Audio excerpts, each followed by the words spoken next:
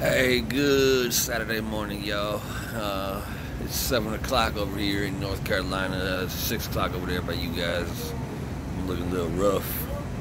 But, I really wanted to share with you guys something here this morning. I had a brother of mine contact me this morning, and, he fell off this week. He missed the mark this week. And now he's feeling a lot of condemnation, a lot of guilt, and the thing is, I know this brother loves God, man. I know this brother is of the Lord and loves the Lord, and when he told me what had happened this week, man, it hit home with me, man, because I feel like me and him are the same person. You know what I mean? Like, we love God with all our heart, but we continue to miss the mark. We continue to fall. The thing is, though, that don't make God love us no less. You know what I mean? And I guess the reason why I'm sharing this video with y'all this morning, because it made me think while I was praying for him this morning, how many more of y'all are out there like us. You know what I mean? Me personally, I can't say we because I can't really speak for this brother, but me personally, I like hold myself to a higher standard. You know what I'm saying? Some of the things that I say I missed the mark on or I fell off on are some things that a lot of people wouldn't even think they're doing something wrong. You know what I mean? But I know in my heart what God wants me doing. You know what I mean? Like, I know what God has brought me through. Like, I hold myself to a higher standard.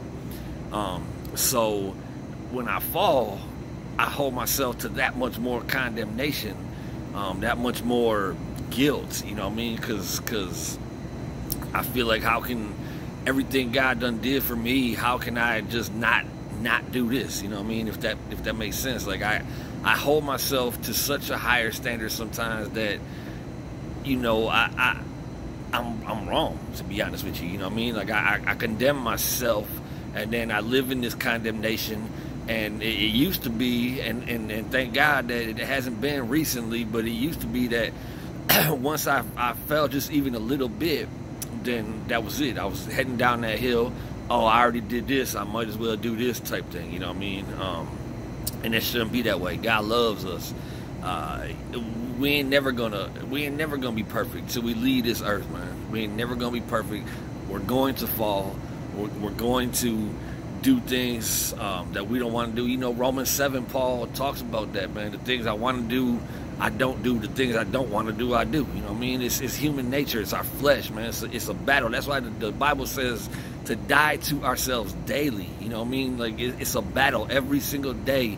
We got to battle this flesh. It's a battle in our mind, the spirit and the flesh, man. And we just got to feed our spirit more, and that's going to be what wins. I was reading here this morning in my Bible here, and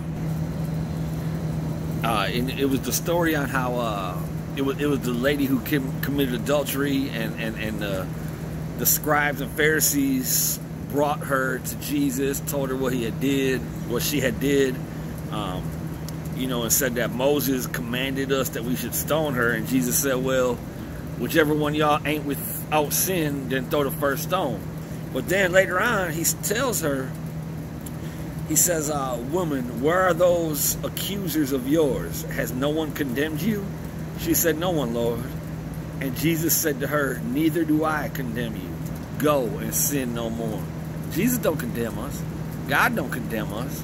God loves us. God knows that we are fallible. God knows what we go through. Jesus knows what we go through because he's been through it all, y'all. So anyways, I know this is kind of a long video right here, but I just want to encourage anyone that's going through some of this condemnation out there, that you love God, but you keep missing that mark, man.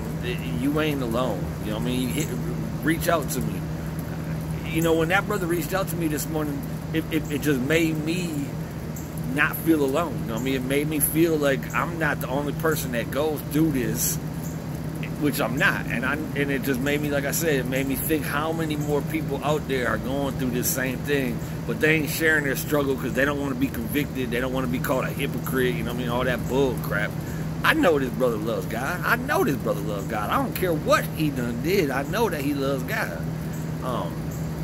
So I mean, that's just it, man. If y'all feeling condemned about anything, man, turn to God. Reach out to me. Let me help y'all. I love y'all. God bless y'all. Have a good Saturday.